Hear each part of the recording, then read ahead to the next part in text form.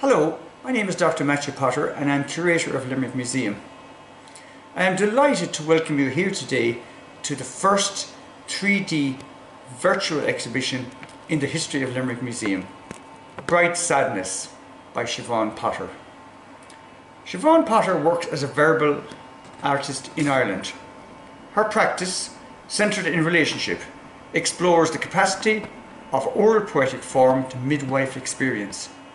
She has poetry published in oral and print form and exhibits in relational and participatory ways.